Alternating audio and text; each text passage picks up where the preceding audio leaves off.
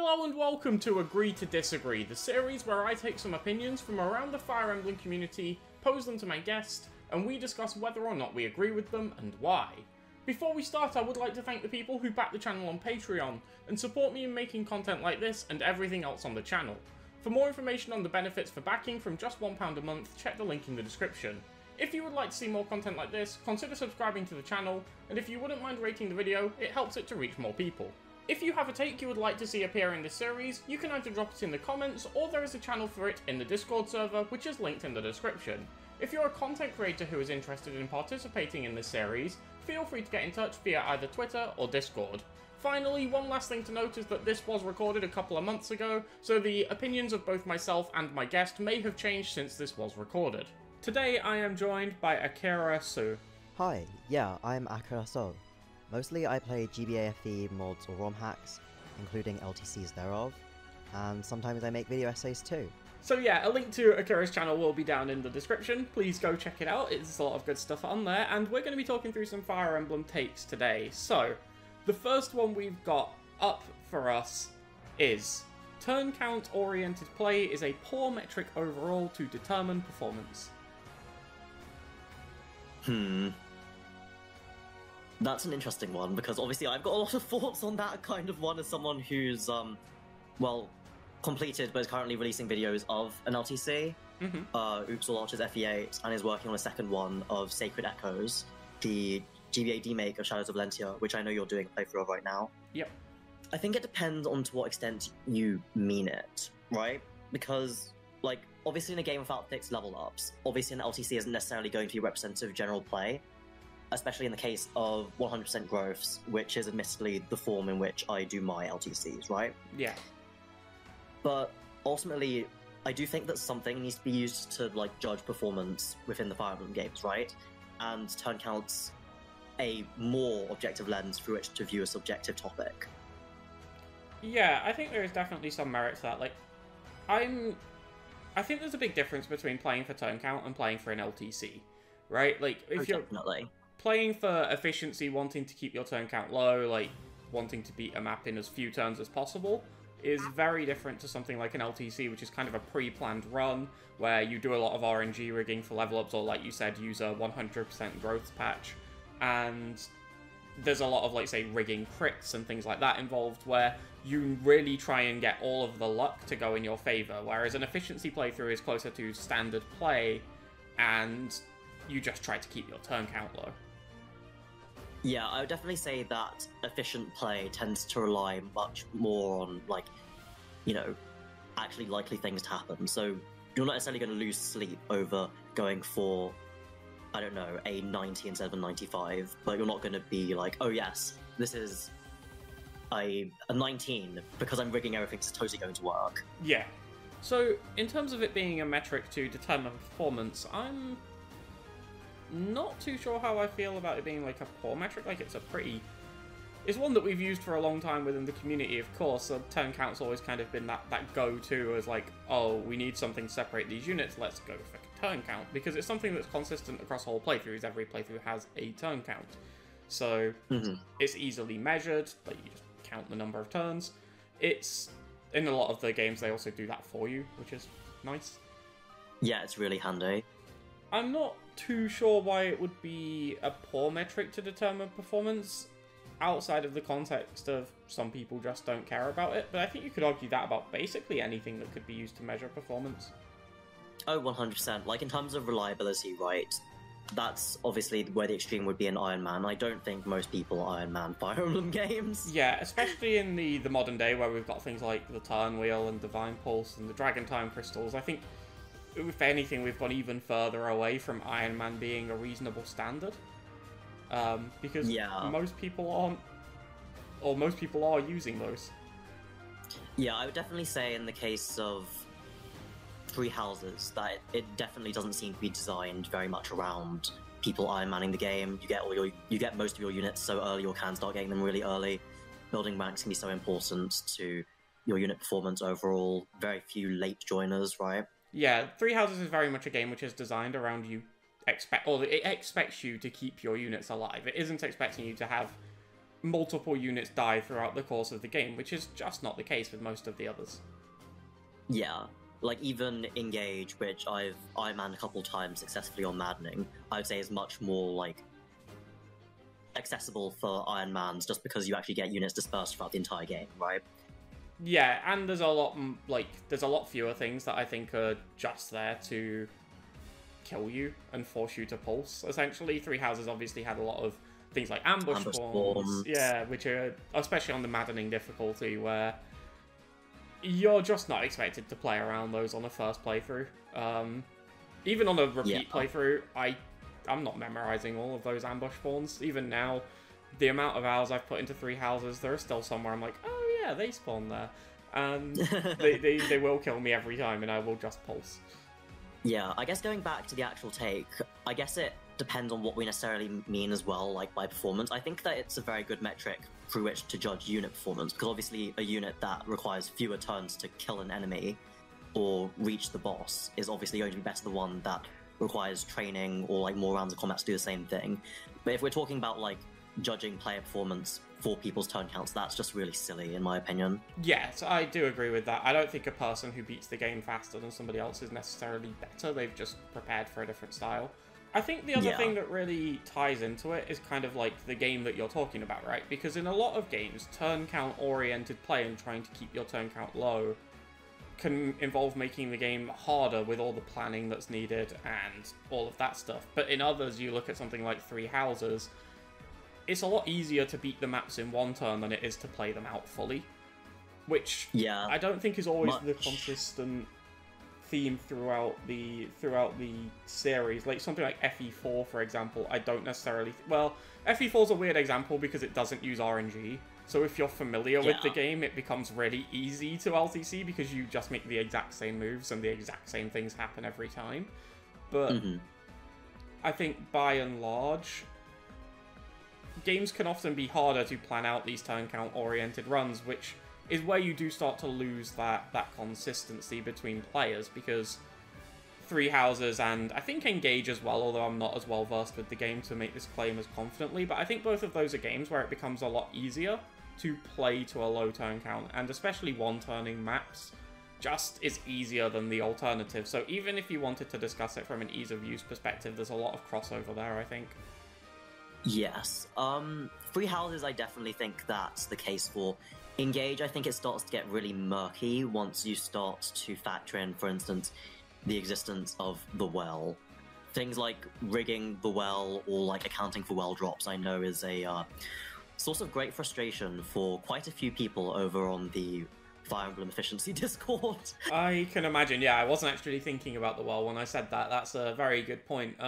Yeah, it's a giant pool of RNG, essentially, and I can imagine it is causing a lot of headaches for efficiency-oriented players, especially in that early game, right, where every chapter isn't that easy to one-turn. Yeah, yes, I realize we keep on going off on a tangent, that's just because this is quite a loaded topic, I feel like. Yeah, it is, because we haven't even mentioned the important words yet, which I guess have to come out at some point, which is tier lists. Yes. A lot of tier lists are oriented around turn count to some extent, even from players who might not necessarily usually play that way, because we do need something to separate these units out. Yeah. I do kind of agree to an extent that there might be a better way to do it that is more representative of all players, but I think it's very telling that whenever anyone creates a tier list, it will almost always involve efficiency or turn count in some way. Yes, I agree. Because it just shows that, like, there's no real easy way to separate these units. Because tier lists are, in essence, especially in some games, just fluff. Like, they're not necessarily like, oh, you need to use these units to beat the game, or using these units is a significant impact. Like, I don't think the units you use in, like, Three Houses, for example, actually has that massive of a difference. It's more about your familiarity with builds and things like that, but you could substitute in an A-tier unit for a C-tier unit and probably get a pretty similar performance in a lot of cases. Oh, definitely, yeah. And then, obviously, I think, like, I've had a similar discussion on this series before, but the bigger issue is that tier lists a lot of the time just aren't defined as to what they're judging by and what their metrics are, which is always important for me. I think we need to make it clear what we're judging based on whenever we do a tier list, and a lot of the times I think it comes down to the fact that these are often perceived as just being, oh, this unit beats the game faster, it's an LTC, which is a bit of a misconception. It's just not true. Yeah. Like, I think it's just a bit of a misconception that efficient play and LTCing are the same thing. And to a lot of people, they probably might be, because if you're quote-unquote wanting a low turn count, but you're not doing all the rigging, then what you're doing is efficient play. But it makes sense to perceive it as an LTC, right? You're trying to get a low turn count. And yeah, I mean, it's a misconception I've made in the past as well, when I've said, like, oh yeah, I've done an LTC, but it was actually just like an efficiency-oriented playthrough. So yeah, it's an easy trap to fall into. I definitely understand why people make that, like, conflate the two things, because, like, until I actually started LTCing, I thought that they would ultimately end up being pretty similar, but, like, in LTCs, like, you really are trying to maximize every single thing you can, within the turns that, like, you have allotted to yourself, and sometimes, if it works out better in the long term, you might end up taking, like, one turn extra in one chapter, because it turns out that what you get in that one chapter saves turns in the long run. Yeah. And like in, for instance, games like GBA, FE, like you really take the fullest advantage that you can of rescue dropping. Like it's the difference between like, oh yes, like we're having Orson run with Ephraim towards the throne in 5X versus like, well, we're doing it in like this optimized way where we're dropping people where we absolutely want to. Right. Correct me if I'm wrong as well, but wouldn't the GBA FE involve a lot of that weird, like, wiggling the mouse position or the cursor position around to manipulate the RNG? Is a lot of that involved that I always see in in various ones? It definitely depends on the exact rule set that people subscribe to as well, because the personal philosophy that I subscribe to is that like I don't enjoy doing all the arrow dancing, so that's why I do 100% growths, or if I didn't do 100% growths, I do 0% growths.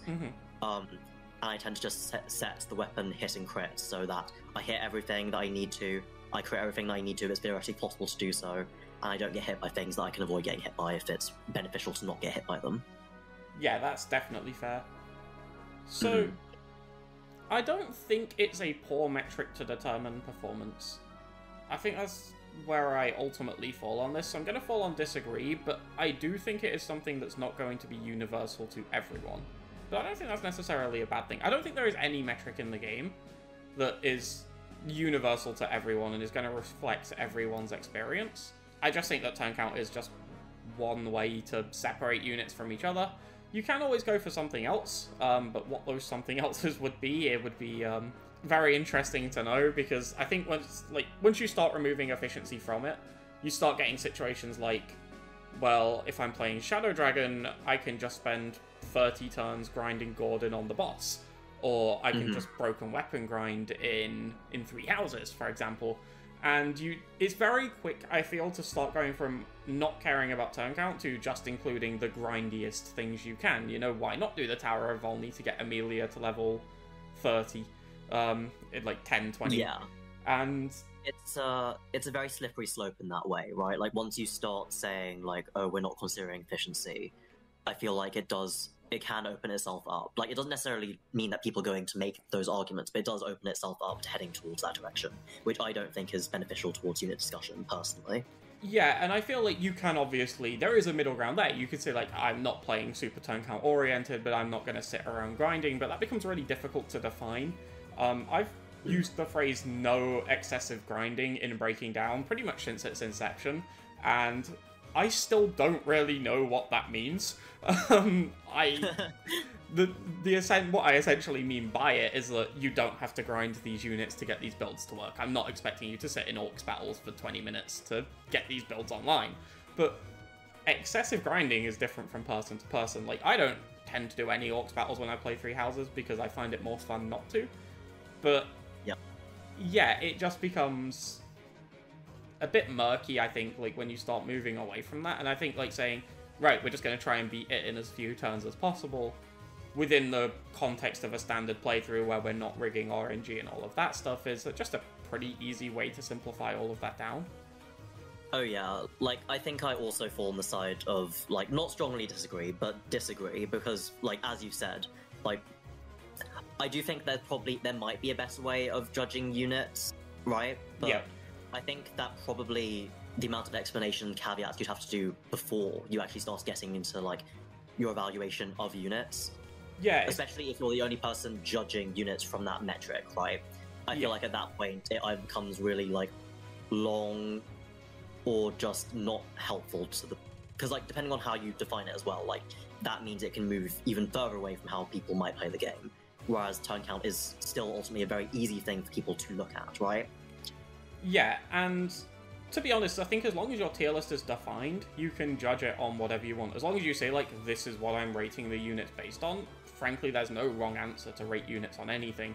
You can rate them on their hair colour for all I care. As long as your tier list makes some sort of sense, like, as long as there's some logical structure to it, it doesn't really matter what you're judging the units by. It's when we stop defining tier lists that I think things get a bit murky, but defining units by things other than turn counts is something I've been doing a lot of looking into lately and sort of thinking about, because I make tier lists, but I don't really care about turn count anymore. In fact, I try to actively play to a lower turn count metric, so I think things like how much easier a unit makes the game can perhaps be a valid alternative metric, but then we get into the situation of, okay, well, is this easier for someone who's experienced with the game or for someone who's just playing the game for the first time? And there's just a lot of things that you need to define.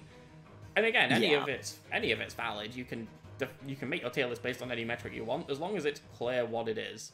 But I don't think there's inherently anything poor about using turn count as a metric. I do. Yes. The reason why I'm not coming down and strongly disagree with this one is I do think it's overused. I think it's not, or not necessarily overused. I think it's often used as the default when a lot of people don't play this way, including the people who make these lists. So yes, and I would agree. Yeah, and I've gone, like, I used to play quite turn count oriented, not LTC, but efficiency. I prefer, like, you know, if there were 2 enemies near the boss, and the boss was there, and I had to kill the boss to win the map, but I only had 1 unit to attack, I'm not waiting around to kill those extra 2 enemies, I'm just killing the boss. Like, that was pretty much, like, my attitude towards it. I would end the map in as few turns as I could within the context of that playthrough. And I've pivoted away from that, and your playstyle changes a lot. So if you're not usually playing with turn count in mind, I think it's very hard to make a tier list with turn count in mind, because it is a very different playstyle. Yeah, no, it's really different, and like there's a lot of differences as well between like how people would use units in an LTC compared to like efficient play. So there's like a lot of like really unintuitive things like how an engage, like playing according to LTC pace very much changes the way that you view the emblems compared to how they might look in a more quote-unquote relaxed playstyle, right? Because you know, why do Corrin's veins matter in an LTC when you're just killing the boss anyway? You're not keeping anyone away from you. You're just killing them quickly anyway. But yeah, ultimately I disagree with with the take. I do think that people can focus on turn count a bit much, but I do ultimately think that like people need to decide for themselves where they draw the line in following what's like meta in whatever context that means. Yeah, I think a lot of it comes down to something which I tried to push quite a lot, which is tier lists are not guides. You shouldn't be like choosing the units you use off of where they're placed on a tier list, because there's just a lot more intricacies there, and like I can't remember how long my tier list was for 3 houses. I'm pretty sure it was like a couple of hours, and even that's not I going into... think it was a couple of hours, yeah. Yeah, like, even that's not going into enough detail to cover every unit to a degree to which I would say, like, okay, you've watched this tier list, and now you can use all these units. Like, not even close, which is why Breaking Down exists. But I think sort of the main takeaway from this is please define your tier lists. As long as you... Yeah, please define your tier lists. Yeah, and if you're looking for a tier list to maybe help you or that is relevant to your play, try and find one that's relevant to how you play. The other people will judge the game differently to you, and I think that's kind of fine in a sense, as long as tier lists are somewhat defined. Yes, I agree. That was a very long discussion about turn count. It really was. We're like 20 minutes in, and we pretty much only spoke about well, we only spoke about the first take, where we both fell on disagree, which is, well, we're agreeing from the get-go. That's a good start.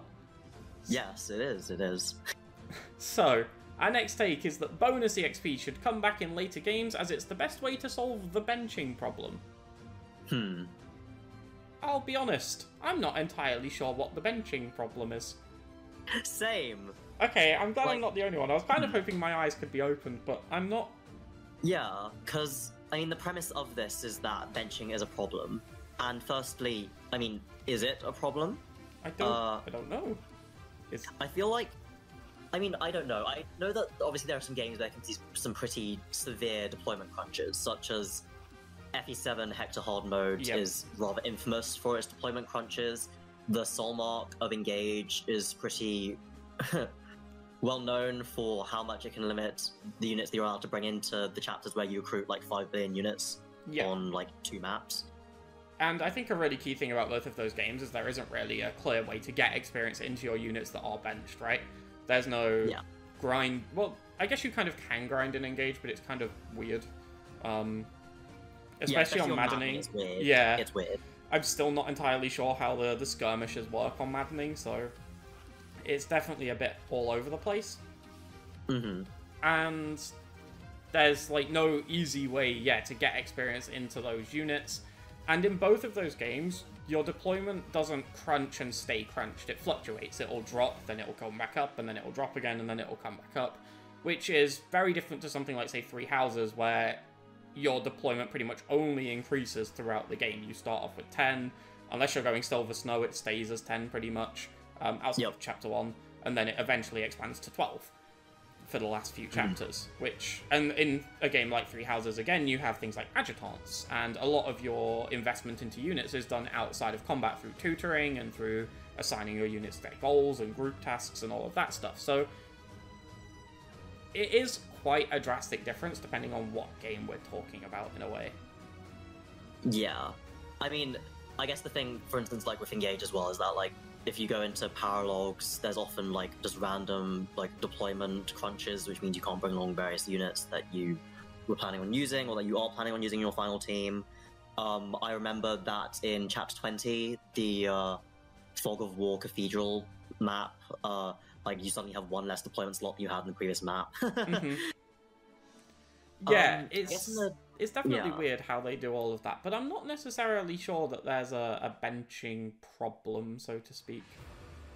I think in like, obviously we're talking about specific games in this context, and obviously I think that it probably does benefit from us talking about specific games. Like in the general case, like I feel like it depends as well on like what the unit distribution and quality is like, whether it would be like quote unquote worthwhile to bring back a unit who's been benched for some time, right? Yeah. Because like in FE7, like you could use Urk, and like maybe he'll turn out being good, but there's a very strong chance he just turns out being worse than Pent when he shows up, right? Yeah. And that has nothing to do with benching him. That has to do with the quality of the unit who joins you later.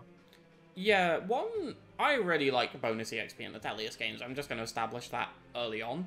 I think it's a great feature, and I think it really encourages players to go out of their way to complete quote-unquote side objectives that sort of dictate how the game wants you to play, right? If it wants you to play quickly, it will reward you for clearing the map quickly. If it wants you to, say, stealth it through the prison level, it will reward you for doing that, not killing monks, not killing the mercenaries on Chapter 10. It does, or Chapter 11, sorry. It does a lot of things to sort of guide how the game wants you to play, and I think that's a very good way of doing it. It rewards things like faster play, or completing side objectives with a clear, tangible reward that everyone will appreciate, experience. But yes, I also think it can cause some issues in the fact that, like, so even in my FE9 Iron Man, for example, I got to the Pitfall Bridge, and I can't remember if I just got an extra deployment slot or what, but that's when I started streaming the playthrough, and someone was like, you should use Rolf. So I just dumped like 3,000 bonus EXP into Rolf, forged him a weapon, and now this unit, who hadn't been used throughout the entire game, was competitive, and able to compete with my units who had been used throughout the entire game. And it kind of makes using weaker units like that, like, super easy. Like, you look at Rolf is obviously a bit of a meme example because he's not a great unit, but you look at someone like Astrid, who joins at level 1 with the Paragon ability late in the game, and you kind of get this impression that they're meant to be like an S. You have to, like, grind them up despite them being, not late in the game, but, you know, towards the mid-game, later than you would want a level 1 unit. And you don't have to grind them up at all. You just give them bonus EXP, and now they're just really good. And it does kind of circumvent having to train units in a way, which I'm not entirely sure is cohesive with the narrative. and I agree. with gameplay. I think, yeah, because I mean, I think that like part of the fun of using like, once again, quote unquote, bad units is getting them through that training process, right? Like it's the 0 to hero arc. Like if you just skip that, it doesn't have the same impact, does it? Yeah, so it's one of the things I really like about FE4, which is basically all of your units in that game will see a lot of combat and will see a lot of action. So when your units find their way to like really good growths, it's because of things that they've done themselves. If you get really lucky and you're quote-unquote lucky, if you play the game in such an order that someone like who wouldn't typically be one of your better units ends up becoming one, like let's say Ira just gains a bunch of strength or something like that, then she's done it off of her own merit, and I quite like that. I quite like that, oh, she killed a bunch of enemies and now she's really strong. Now, obviously, FE4 is also helped out by the arena in this aspect, which is a great way for units to gain experience and keep up with your party, even if they're not seeing as much combat as the mounts. Yep, I agree. I think... Sorry, Karen. I think it also probably depends on like what bonus experience would be given for, right? Like, my understanding for at least some of the maps in, like, Path of Radiance is that, like, bonus experience be given for, like, undeploying units as well. Yep. So, like, I guess if we're saying that, like, benching thing is a problem, which I don't know it is, right? Depending on how, like, extreme the Bex dump was for, like, not deploying units, I guess it theoretically could swing the direction where it encourages you to bench units in earlier chapters. Yeah, and I think that is kind of the thing, right? Like, it encourages you to bench units, but then it gives you some XP as a reward so you can catch them back up so they don't miss out. It kind of almost asks you, like, hey, make the game a little harder for yourself, but you won't miss out on the experience from it, right? Like, these units can still... You can just give them 50 EXP and they'll be right back where they probably would have been anyway. Yeah, I do think that bonus experience adds, like, a really cool, like, long-term strategic element to, like, the tactical map-to-map gameplay of Fire Emblem, so I would be interested in how it would be implemented and received in a future Fire Emblem entry, for sure. Yeah, I definitely would like to see bonus EXP come back. I think it's a really well done mechanic in general and helps out a lot in terms of just dictating how the game wants you to play and rewarding you for that, right? It basically says, you made the game harder for yourself, you know, you beat the map in 5 turns. You probably left a lot of enemies on the map. Well, we don't want to punish you for that. Here's some bonus EXP to catch our units back up. Because you did a good thing. You cleared a level quickly. You got rid of a boss, a threat, in a short manner of time. But as a result, you missed out on some EXP. Well, that doesn't seem fair. You shouldn't be punished for ending a level quicker. Here's some bonus EXP to make up for that. Similarly with the stealth section on Chapter 10 of Path of Radiance, it would be very strange if the game was like, hey, you should stealth this level, now you don't get any experience for it. That would be odd. So it gives you... It would be rather strange, yeah, yes. It gives you this huge pile of bonus EXP to catch you back up. Yeah. So I guess my thoughts bonus on this EXP. case. Yeah, I like bonus EXP. I'm just not sure it's the best way to solve the benching problem, or even if there is a benching problem. So I'm kind of divided, which is why I'm struggling to come down one way or the other. Yeah, I same here. Like, I agree that bonus experience should come back in later games. I disagree with the, like, reasoning behind it. Yes. This is tricky. I think I'm going to come down on disagree purely because I don't think it's the best way to solve the benching problem. Yes, I think I will also fall on disagree, because I feel like the overall premise here is that there is a benching problem. We need to solve it. This is the way to solve it, and I don't agree with that. Yeah, I kind of think that if your units haven't done anything, like, in a battle, they probably shouldn't be good. Like, yes. I think that's fine. I don't think that's something we need to rectify. I also just don't think that every unit has to be a long-term unit. Yeah, I agree with that. Like, you can have a unit that's useful in the early game or useful in the mid-game for a few chapters, and then, like, in quote-unquote optimal play, like, isn't used anymore. And if you want to continue using them at that point, like, they're your project, and obviously that's perfectly fine. But I don't think that, like, necessarily everyone should have the same returns for investment. Yeah, I think that's definitely true. So, yeah, I'll come down on disagree on this take, but I do want bonus XP to come back. Mm-hmm. So, Take number 3. Having the possibility to grind for levels as an option like Awakening and Fates do does not harm the game.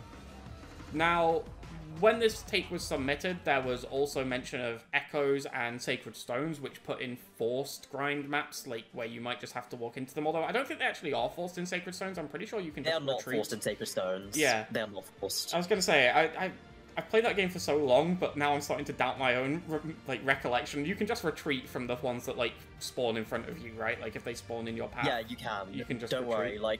Quite literally in the LTC, I do that a couple of times because I literally have to, because otherwise I'm boxed in. Yeah. So what we're talking about here are grind maps that are optional. So even from Sacred Stones, we could look at something like the Tower of Volney, or the Lagadu Ruins, or the skirmishes around the map, or things like that, or Orcs battles in 3 houses. Things like that. Other games that I'm a little bit more familiar with than Awakening or Fates, I guess. What is meant when it says harm the game, I guess? I guess I've got an idea of what it might mean, right? In terms of it might hurt the level curve, it might hurt, how difficult I guess by extension, how difficult the enemies are to beat with your team at, a set point in the story, right?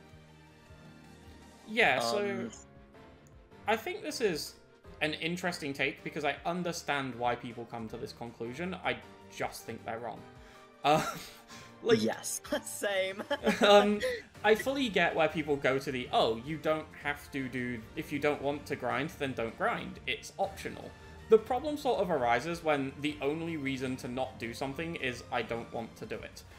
There's no functional reason to use anyone other than Seth in the early game of FE8, because if I want to use anyone else, I'm pretty sure it's both faster and easier to just bulldoze through the early chapters with Seth, and then train Franz in the Tower of Volney. And it takes a lot of efforts out of the game, I'm not sure I necessarily agree with that, but it's definitely true that, if you were trying to, train someone quickly, in terms of turn count, ignoring the turn counts of previous chapters, the tower is definitely the fastest way of doing that. Yeah. So, I think you just end up in this situation where you don't have to make decisions to use your weaker units in actual maps, which is usually an element of challenge of training that unit. If you want to get a unit up to speed, you have to use them in an actual level, and then as a reward you usually get a very strong unit at the end of it, a unit who's had a lot of investment put into them and comes out of it very strong. You look at someone like Ross or Franz in FE8 again, and they come out really well when you train them, but training them means not using your strongest units at the time. And yeah, it means sandbagging your your carry unit, essentially. Yeah, and I think there's been a lot of discussion around grinding in Fire Emblem throughout the years, so I don't know how much I can really add to it, but I think, in general, the option to grind just presents an easy answer to how do I use all these units. And for me, I like that decision-making. I like that challenge of, okay, if I want to use this unit who starts off weaker but grows well, I have to train them up. And I'm just going to plug another piece of content out here, but I think Choops has a really good video on this regarding FE8, and why basically the option for grind maps hurts that game quite badly. He uses Coleman as an example, and why would I use Colm in combat when I can just train him in the tower effortlessly? Why would I take risks on an actual map when you can just train him elsewhere? Yeah, FE8 is a bit of a weird one because, I think that quite a few of the units that do join, if you think about the fact of the existence of the tower, it makes a lot more sense why they join at the level they do. Like Marissa, there's no reason why she should join as a level 5 Myrmidon in a game where there wasn't, the tower. But because the tower exists, you look at her and you're like, oh, I can kind of see why they decided to add this unit to the game at this point in time. I just don't think that, it was a good idea to have the tower there in the first place. I don't like necessarily the effects that it had. I mean, okay, I don't think that all units need to be equally balanced, right? Yeah, but I also don't think that, it was beneficial for the existence of the tower to kind of enable the addition of such, obviously kind of, bad/joke/project units to exist, I think. Yeah, I mean, Marissa is a particularly odd example in Sacred Stones because you get a level 5 Myrmidon on Chapter 5, and then you get a level 5 Myrmidon on Chapter 12, which is very strange, even within the context of one game. That's obviously significantly behind, and it's not like Astrid where you get an ability like Paragon to help catch them up or anything like that. as well as safe chip and everything like that Astrid gets. It's more just a case of you just get a unit who's drastically underleveled, and you can grind them up if you want to.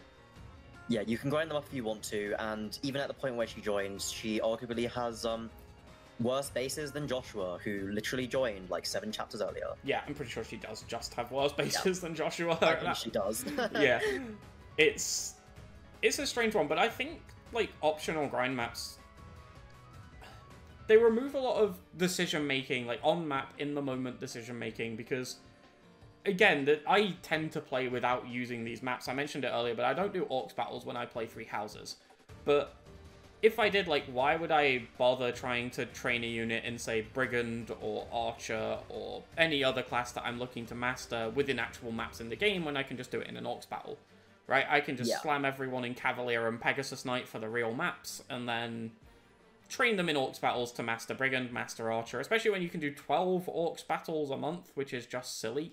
So many.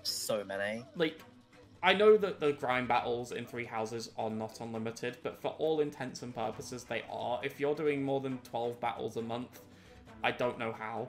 Especially because those battles are... And this is kind of typical of these grind maps, actually. These battles are generally quite unengaging. Oh yeah, they're so boring. I really hate them. I've been playing through Echoes at the minute, and those dungeon maps are not fun. Yeah, they are something. It's just a square with a couple of rocks on it, and like 4 monsters, and I don't get who this is for. Like, I don't know who enjoys playing those battles. Like, it's just time consuming and not particularly fun.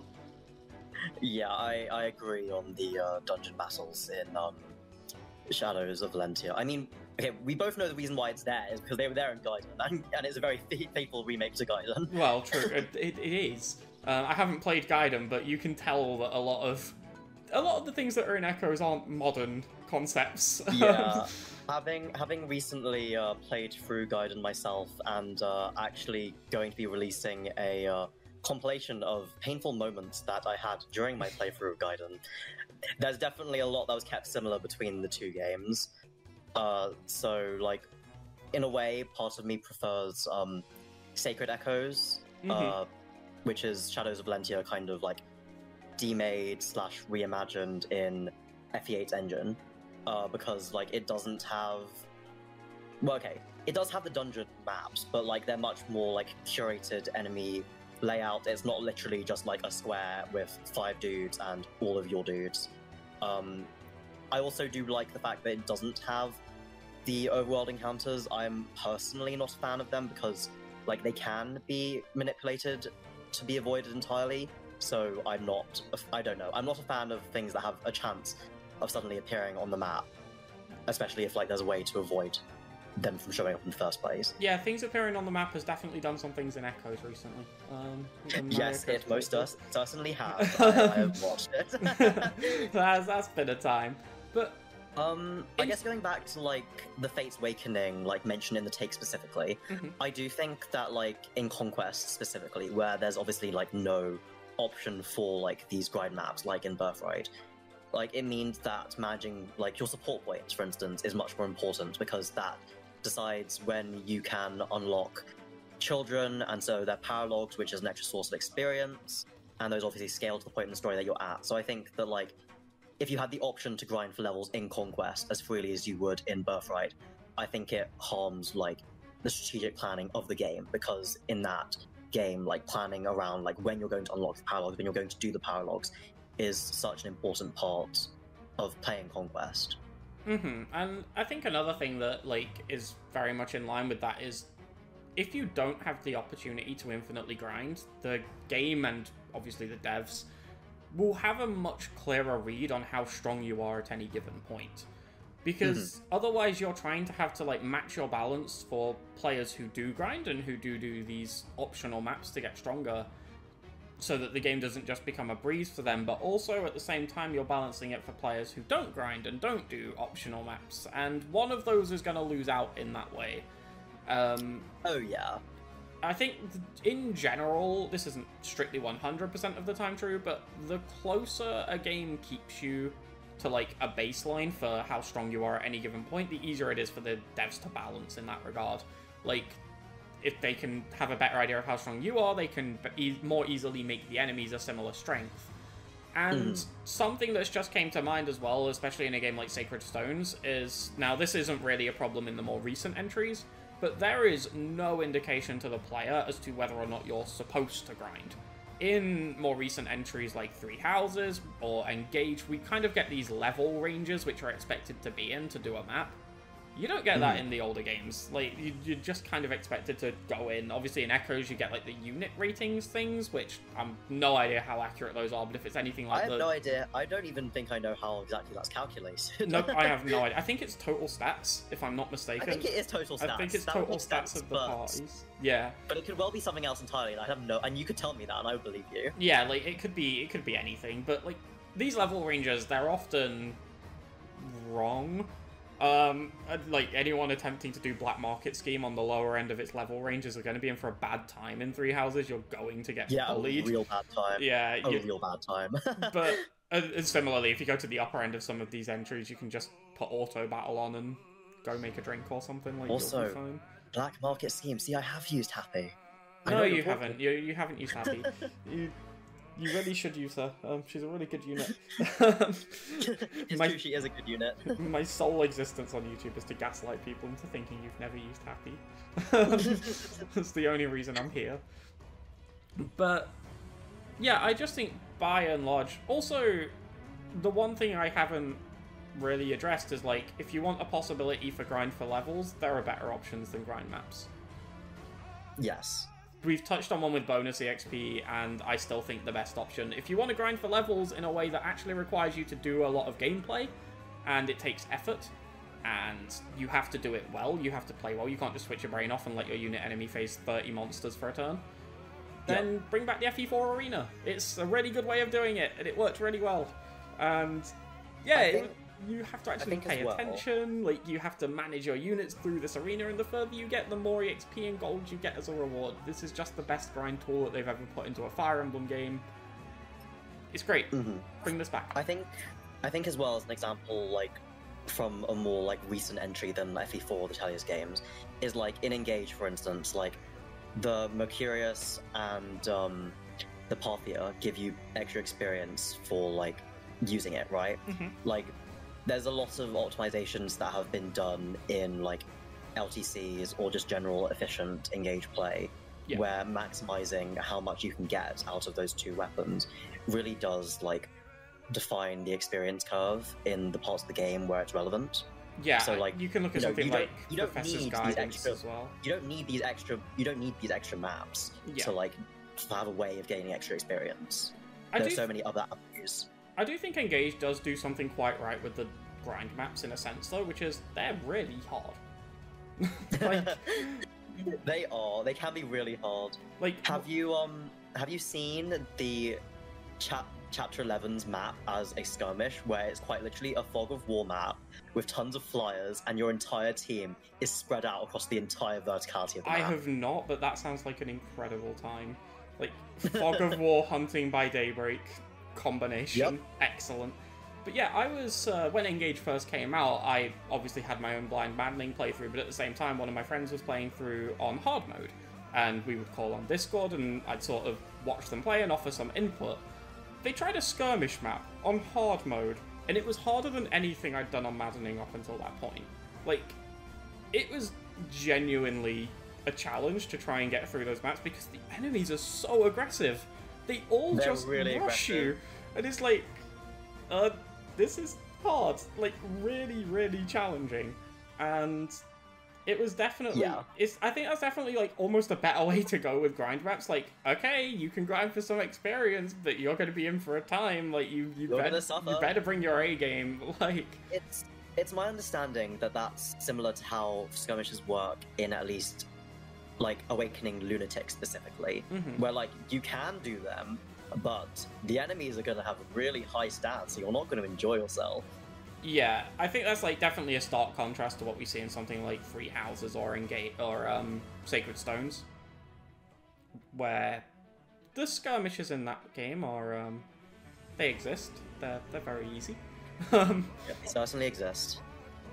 So I think overall, I think they do harm the game. Like I think they I think they harm the game. I think they make it less clear for the player. I think they really impact like the dev's perception of how strong a player is at any given point.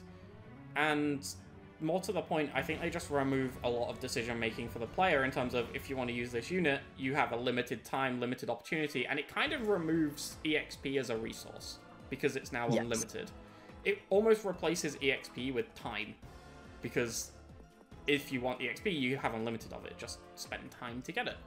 And yeah, I think it very much like you said, because the limiting factor really becomes time in that instance. Like it definitely affects as well, like what discussions of the game will end up being. Because I mean, like obviously we've mentioned that, like in tier list, turn count tends to get mentioned pretty often, right? yeah, Like if we end up like if it ends up being like commonly accepted that like people will grind endlessly, such as in like the various skirmish maps in like the easier games in the series, or like games not necessarily that are easier but have easier skirmishes or grinding maps, right? mm-hmm. Then like, you know, it doesn't just harm like the developers' understanding of like what people will have. It also affects like players' own understanding of what like other players will be having at that point in time as well. Like what is reasonable for a person to have at that point in time. Yeah, I definitely agree. So I'm going to come down and strongly disagree with this one. I think this can actually be very bad for the game.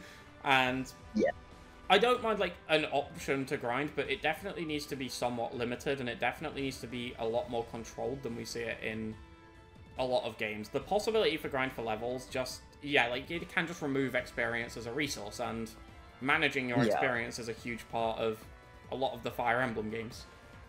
Yeah, I mean, like, grind for levels, grind for, like, weapon experience, and, I mean, I guess in the case of, like, all games that aren't, like, engaged with, like, literally a fixed, like, weapon level of some sort, right? Mm-hmm. So yeah, I'd have to come down and strongly disagree here as well. Like, I just think it harms, too many things surrounding the game, whether it's the design thereof in terms of, like, how hard are these enemies going to be statted, what units are you going to get given at this point in the game, and like just like even after release, like how people perceive the game and how discussion around it goes. Yeah, one thing I will say is I would quite like to see maps like skirmish maps present in the main game that don't give any XP. Like, just give all the enemies that engage ability which stops them giving out experience, so that you can test strategies and things more reasonably. Like, mock battle style things where you can just throw a unit in, see how they perform against enemies that are pretty well scaled to your time. Like, I'd like to see that a lot more, but like I'd like to see, I guess, like skirmishes are a concept I'm fine with. I just don't like them as a grinding tool. Yes, I do think that like they would provide quite a handy way of and they do provide quite a handy way as well in like gameplay demonstration videos and stuff. Yeah, they're good for like stress testing your units and things like that, but I think grinding tools just make the game a lot messier than it needs to be. Yeah, in every possible way, really. So, I think we can pretty much wrap that take up there. Again, another one that we went into for quite a period. So... I mean, it's something that I think most Fire Emblem players are going to have an opinion on grinding of some sort, yeah. True, they definitely are. Something that is just, again, it's not one of those topics that's commonly discussed throughout the community, so it makes sense that we have committed a lot of time to it. So... Take number 4. Effective weaponry should return as a much more important mechanic than what it has been in the last few games. It's a weird one, right? Yeah. Like... I don't know, because it's not like any games have really been going back to, like, the FE7 moment in, like, the localized English release where, like, there's just double effectiveness, right? Yeah. Like, that was definitely not kind to a bunch of the effective weaponry in that game. Yeah, definitely. Like, the ones that are good tend to be weapons that are really good anyway, and now they're really good against these units, like the Manikati or the Wolf Bale, right? Like, yeah. These are solid base weapons. Oh, look, now they do more damage to these units. Yeah, and I mean, like, they were always, like, pretty good anyway, right? where I think this does get interesting is where you consider effective weaponry for the opponents, which I think has definitely taken quite a fall off in some of the recent games where it used to be quite common. Now, there are situations in the past where effective weaponry was used very cruelly, and I'm glad we're not in that stage anymore. Sacred Stone springs to mind with the first introduction of a Horse Slayer being in Fog of War, which is... Oh, it was a halberd. It's the halberd on the axe. Yeah, that's the one, yeah. It's the halberd on the... I agree, though. I agree. It's mean. Yeah, like, this weapon that you don't know exists is on an enemy that you can't see. And... yeah, that wasn't nice, especially when what it's effective against are your highest move units. That's certainly a decision that was made. But by and large, I think effective weaponry makes it a lot more interesting to play around the enemies. I agree. Like, I think that effective weaponry being, like, not omnipresent, because I think that's a bit too much. I don't like what some ROM hacks do, where it feels like there's an effective weapon on, like, every other enemy, right? But I do definitely feel like they should be more widely dispersed than they are. Yeah, I think, like, especially when it comes to enemies, effective weapons are underutilized. I think from a player perspective, they're kind of fine. I know they're, like, a bit weaker in Engage, but in Three Houses, they were super relevant. Like, especially things like the Horse Slayer, the Hammer, the Rapier. Like, these are very impactful weapons. Okay, the Armor Slayer's still bad, but, like, what are you gonna do? Yeah, I mean, like, in Three Houses, like you said, like, effective damage, very important. Like, I mean, everyone talks about, like, Lysithia and Dark Spikes against the Death Knight, or, like, the neat tech in Chapter 6 of Shamir, base Shamir with Night Neela and the Lance of Ruin being able to one-shot him, right? Yeah, definitely when you said the take, I was thinking a bit more initially from, like, the player perspective, but you're completely right. Like, especially in games like Engage, where a lot of the times, like, enemies on average will have, like, higher strength stats than, like, your non-high strength units, right? Like, I feel like there's a distinct lag in a lot of cases of, like, oh, a Horse Slayer or a Hammer, especially forged. I mean, obviously they don't have forged ones. Like, that's where the lag comes from in some cases, right? Yeah, definitely. And just by giving the opponents these weaponries, you just have to think a little bit more when you're playing. The only potential issue I do see is that we do kind of enter skill emblem territory where you're having to manually check every person's inventory to see what weapons they've got. Now, I think some games do a much better job of telegraphing this by putting, like, a big red exclamation mark over an enemy who's got effective damage on you. I think Engage does this as well, actually. I believe it does, yes. Which I think is definitely a better way to do it. I think things being clearly telegraphed to the player and removing a lot of that tedium of having to manually check every enemy is definitely a better way to go about it. They could just add a HUD icon that says, like, hey, this person's effective against cavalry or something. Like, it's a problem that can be worked around. But by and large, yeah, I think effective weaponry makes the game more interesting, and I'd like it to be more important than what it has been. Maybe not in the last few games, but than it has been throughout the series. Yeah, I would agree with that, yeah, because, like, my immediate thought with it was, like, well, like, obviously in Engage, past a certain point, unless you really forge them, like, Cav and armor effective weaponry, like, really doesn't do all that much. But then equally, like, you know, everyone loves the fact that warriors have, like, bow access, the Radiant Bow threshold for OHKOing all of the flyers in the game with an appropriately forged and engaged Radiant Bow is literally 13 magic, if you're not willing to slap on, like, a magic boosting emblem ring.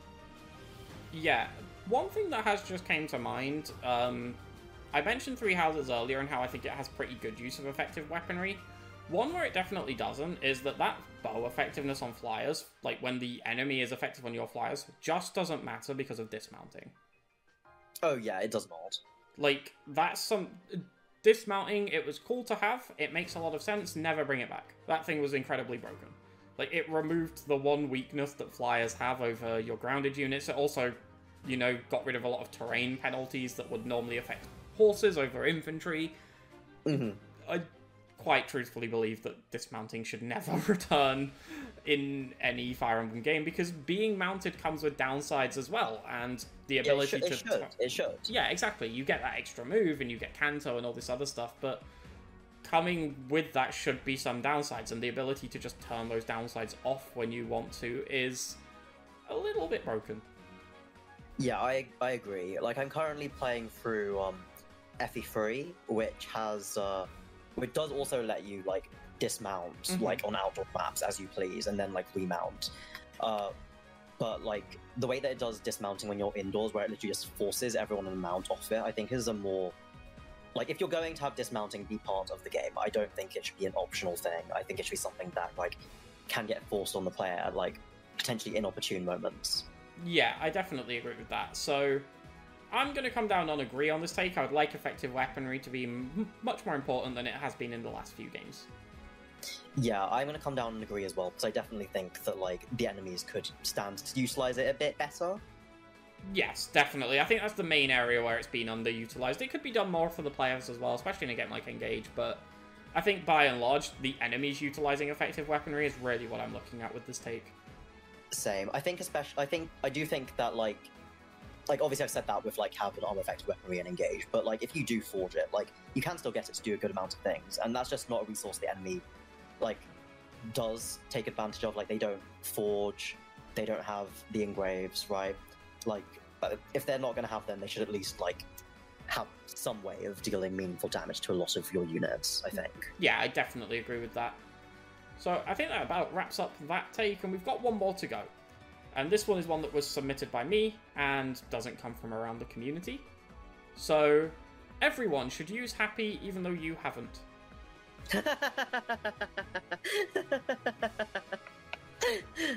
Strongly agree? I'm gonna have to come down and strongly agree with that, yes. You strongly agree that you haven't used happy. Excellent. Right, No! Quickly moving on.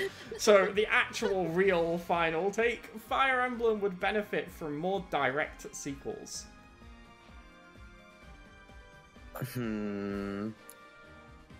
So this is, when I say direct sequels, just to clarify, I don't mean games that take place in the same universe. I'm talking, like, games that directly follow on from each other. You look at FE9 and FE10 as the obvious example.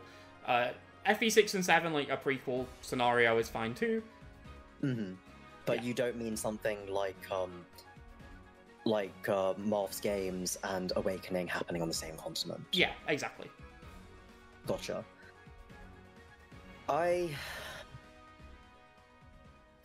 Okay, I mean, I guess it's probably easiest to start looking at the two examples, with the caveat that I haven't been able to finish playing either of the Telus games, so any of my understanding, anything that I say about it is based off of, like, my understanding from being, like, part of the community, like, what people say about it, right? Yeah. So FE6, FE7, I don't know, I feel like if anything, like, Alib's lore was possibly hurt by FE7 being introduced later as a prequel, just because of the various plot discrepancies, shall we say, of that game. Yeah, I love FE7, but I'm not going to talk about its plot. I dislike the plot of FE7, and I haven't finished FE6, but I find it hard to believe that this game wouldn't harm FE6's plot, unless FE6's plot is equally as nonsensical. Yeah, I've played FE6 a couple times, and like the plot isn't necessarily like anything stellar by Fire Emblem standards, right? But like it's simple, it does its job well. It didn't need this complication of everything that FE7 brings to it, I don't think. Yeah, that's definitely fair. I think there's a lot of merit to that, like, especially in the sense of if the sequel isn't necessarily planned from the beginning, then throwing it in there can definitely distort things. Even if, like, it was done as a sequel and not as a prequel, like, you end up in these strange situations where essentially what the plot ends up being is not what it was intended to be from the start. Yeah. Yeah, it just sort of ends up getting a bit warped somehow. Yeah, I definitely agree with that. But I do think the direct sequels can actually benefit the games in a lot of ways too. I think this is mostly evident in Tellius, where it does a lot to expand upon the world, and we actually get to see what happens after the conflict, and the impact of the player's actions in the first game, where that leaves the world in the second, and I know there are a lot of games where people would have really liked this. I know a lot of people were clamoring for a Three Houses sequel. Oh god, no. Please no. You mean you don't want more discussion about war crimes? You don't want Fire Emblem's take on what happens with the downfall of the church? You don't think that's something you don't think that would be good for the community? I actually started playing Fire Emblem like a good a few years after Three Houses came out, and I still don't like the discussions that happen around it today. Yeah, I don't need to see Reddit and Twitter debating on any of that. I've already seen too much of it from Three Houses, but I do think it would have been interesting to see where the world goes in those sorts of games, and especially in the case of a lot of games, what happens prior to the conflicts as well would be something that's very interesting to see. Yeah, I think that I mean, going into a game that I have actually played, and therefore I'm not just speculating with as I would do with Tellius. I think it would be interesting to maybe I think that Conquest's plot, as much as Conquest's plot could really actually benefit from anything, it would benefit slightly from actually being able to see what Garan was like before the Coopification, if you will. Yeah, definitely. And I say definitely, I haven't finished Conquest, so I have no idea. But I'll assume that you're telling the truth. But yeah, I think it gives a lot of opportunity for world building. I think it mainly works in the games where that makes sense. And yes, the worlds where that makes sense. As much as I can laugh at not wanting a Fodlan sequel, I mean, I guess we got Three Hopes, but that's not so much a sequel as an alternate reality. But yeah, as much as I can laugh at that, at least I think it's a world that would have been worth exploring more. I would have wanted to see what happened with Fodlan after Three Houses. If it weren't a game with, so many different, routes and also just such polarizing online discussion, I think it would be interesting to kind of, see what the outcome of it would be, because, it would be, interesting to see, for instance, in the Crimson Flower eventuality, Edelgard's got all these views about what she thinks, Fodlan should be and especially if, spoilers for Three Houses, I guess, you don't cure her crest cancer, how does, what outcome is there, some generations down the line, maybe? Does anything that she tried to do actually stick? Was there any point in what she was doing at all? Yeah, it's definitely an interesting one. There's a lot of directions plots in these games could go, and it's fun to theory craft over, but it would be nice to have some concrete answers in a lot of situations. Yeah, I mean, I guess that, I'm not necessarily that interested in seeing that many, direct sequels, because I'm ultimately here for, the gameplay. So, if there's going to be a lot of discussion that, due to the plot would take away from discussion around the gameplay, I'm personally not in favor of it. So that's why, I'm not in favor of there being, a Fodlan sequel proper. I think that Three Hopes is probably, the furthest that anything should be done with Fodlan, because, it still gives us, more chance to see what the world would, turn out without canonizing any of the paths. And that includes as well, in Three Hopes' endings as certainly written as they were, shall we say. How would you feel about, say, a prequel based in Fodlan that goes over, say, the war against Nemesis from Seros's POV? That one, I think, would actually... okay, it was always going to be interesting, because Fodlan is a setting which has, quite intricate, lore and world building, right? Yeah. And, even though she's not necessarily the most popular character, Rhea does have, a messy, motivation, and it would be, interesting to see, what the direct cause of that was and how, necessarily warped it became over the years with that additional context, right? So... I would be actually down for that. I think that there would be a way of doing that, which, it couldn't cause, discourse around, the Three Houses lore, hopefully, because they haven't been born for 1,000 years. Yeah, I guess this may be, stretching the definition of a direct sequel when they're thousands of years apart, but I think it also avoids the major FE7, FE6 issue, which is, where'd the cast go?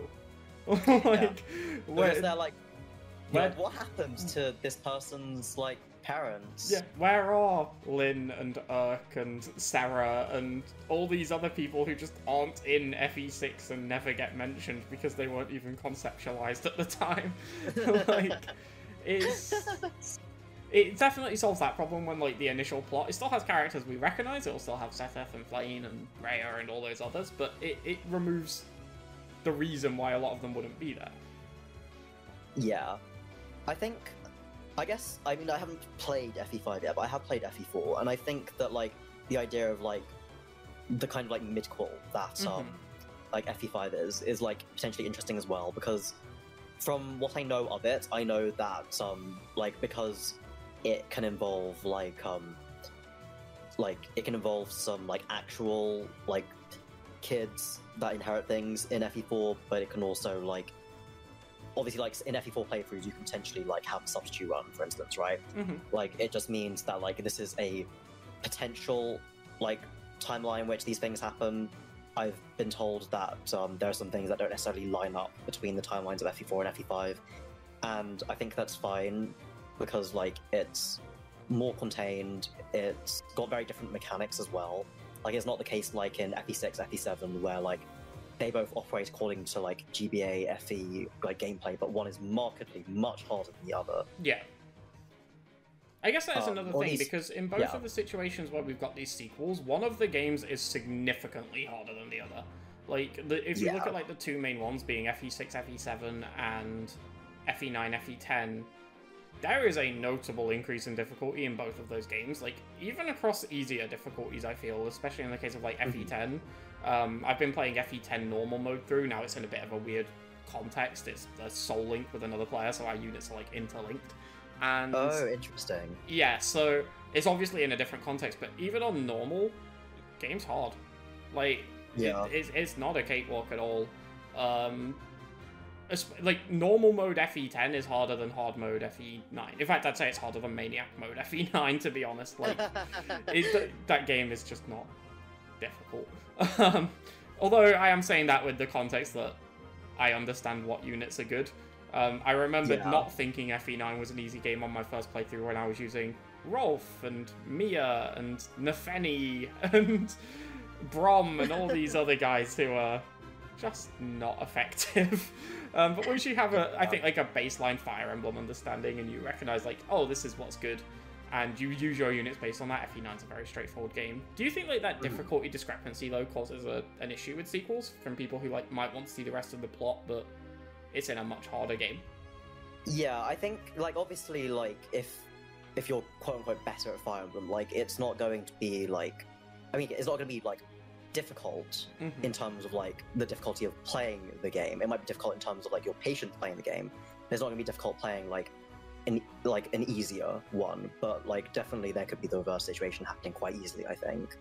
Yeah, although I will say the newer games do tend to have some very easier difficulties. And we've also got features like Divine Pulse, Dragon Time Crystals to help out in that regard, which will probably alleviate a lot of that pressure. I think, in general, the new games are incredibly accessible, and that's only a good thing for the series. Like, yes, I agree. They've done a really good job of making these games quite literally playable by anyone who just wants to experience the plot, and in a lot of the games that's worked really well. So, where do you come down on this? Do you think Fire Emblem would benefit from more direct sequels? I have to admit, I'm really not sure. I don't know. I think it might be because of, like, what is the case with, like, like, I think that, like, it's interesting from, like, a world-building perspective, right? But I do think that not all stories are going to be, like, oh yeah, the plot's happened, now everything is solved. Like, in the case of FE10, where, like, obviously the effects of FE9 affecting Dain and the way they do, like, leads to everything with the Dawn Brigade, etc., etc., etc., right? Yeah. Like, that's not a world that's open and shut.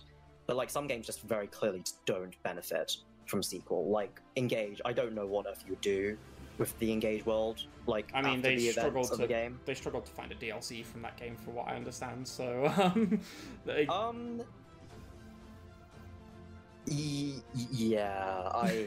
yeah. Having played the DLC, all I can say is yeah. I'm not sure if you're more familiar with these games than I am, but how does it work in, like, FE1, FE3, or, like, I guess just FE3 with Book 1 and Book 2. I haven't gotten far enough through FE3 to be able to. Okay, yeah, I'm obviously doing my blind lunatic reverse playthrough of FE12 right now, so I haven't finished the game, so I can't really speak to how it applies there as well. But those are definitely direct sequels. So far, yeah. I'm enjoying what it's doing in FE12 with the plot of FE11 and FE1. I think it's good. I think most of the time this does end up being somewhat of a positive thing, as long as the games are designed around it. I think as long as it's planned in from the start, and also it has to be the right game for it. I don't care how much they planned around it for Engage, this game doesn't need a sequel.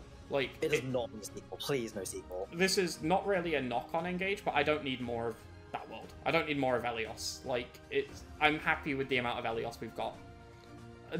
More gameplay similarities, absolutely fine, but I don't really need an expansion on that world. I don't think it's a world I care about enough for a sequel to it to be something I'm clamoring for. Yeah, I mean, even outside of, like, that, in the case of Engage, right, like, the main conflict, like, literally comes from the existence of Sombron, like, as a result of all the countries eventually, like, banding together, like, and, like, just what's been... And, like, if you watch them, like, what happens in, like, the sports between, like, the Crown Royals, right? Like, basically all of the problems get solved. Like, unironically, like, all of the problems get solved. Like, the problems between, like, Brodia and Illusia in terms of, like, their feud gets solved because now the country doesn't worship the Fell Dragon. Yeah, like, you would kind of have to, like, Dragon Ball Z it in a way where, like, the big bad's been defeated, but there's another one conveniently on the way. Like, it's... Yeah, like, there's nothing left for these guys to fight. Like, yeah, there's nothing there. Like, it's not a Fodlan situation where, like, even, like, it's not a Fodlan situation where, like, if we just pretend that one route is absolutely canon, which I'm not going to say which one that would necessarily be, but, like, let's just imagine a hypothetical world that's completely canon. Like, there's going to be fallout after it, no matter what happens, right? Yeah, for sure.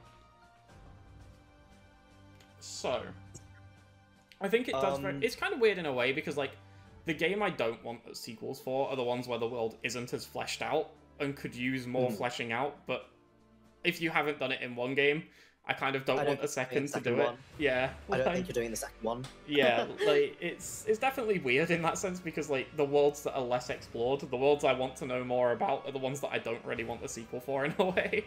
Like, but I think, by and large... I think I'm going to come down on agree on this one, as long as it's done properly. I'm not going to strongly agree, because I'm not that bothered, really. I quite like the changing of settings and casts and all of that stuff as well. I think it's nice that we have so many different universes with which Fire Emblem contains. Fire Emblem Engage moment. True, yeah, true. We have now tied them all together. Turns out Three Houses was a fictional book, and everyone's just a ring. Exactly. I mean, not gonna lie, this one I'm very neutral on, because, like, I don't know, I think that, like, some Fire Emblem stories are, like, definitely, like, cool, and, like, I do enjoy, like, what some of them, like, bring in terms of storytelling and, like, character building or, like, world building, etc.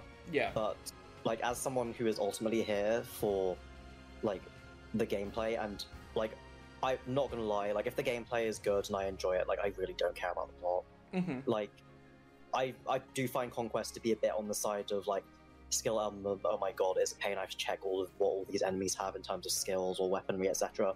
But, like, you know, if I enjoy the gameplay, like, I really just don't care about the plot. That's definitely fair.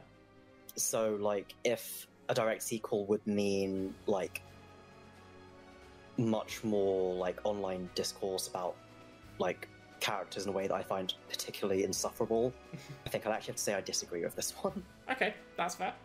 So, you come down and disagree. I personally would be fine with more direct sequels, but that's... I would, like, okay, I agree with you that, like, if the plot is, like, if, like, the game is designed in mind with, like, this conflict, like, this one conflict that's the main focus of the first game has, like, ended, but there's very clearly going to be, like, some knock-on effects that are quite significant. Yeah. Like, I would be very alright with there being one. But, like, I don't know. I think that depending on the game, it could get quite messy, and I don't really trust Intelligent Systems to handle the plot of a sequel well, shall we say. That's fair. From what I've seen so far, I think it's been done pretty well FE6-7 aside. But I think that's more just due to FE7's plot kind of being bad. Yes, it's certainly a plot that does exist, and things do happen there with some technical timeline, apparently. Yeah, like, and obviously it's a prequel is a very different thing to a sequel. It does create a lot of issues in and of itself that just the characters in FE7 are not brought up, or the events of FE7 are just not brought up, mentioned, or acknowledged in FE6. Yeah, or like, just all the continuity errors, Yeah. But I think in general, as long as it's done well, yeah, I think Fire Emblem could benefit from more direct sequels. Yeah. No, I do ultimately agree with that part, that like it could benefit from it, but I just don't necessarily think it would benefit from it. That's fair. Because I'm really tired of like some of the more character-based discourse that happens around Fire Emblem. So I don't need there to be like really messy implementations thereof. That's definitely fair. So that's wraps up our final take, I think. Yes, thank you for having me. Thank you very much for coming on. I really appreciate it. And it's been a long one, but we've got some good discussion out. Hopefully, yes, I did enjoy it a lot, so hopefully we said something semi-coherent. Yeah, hopefully some of that makes some sort of sense in the edit. But yeah, thank you very much for coming on, I really appreciate it, and a link to Akira's channel will be in the description below. So that wraps up this Agree to Disagree. Huge thanks once again to Akira for coming on.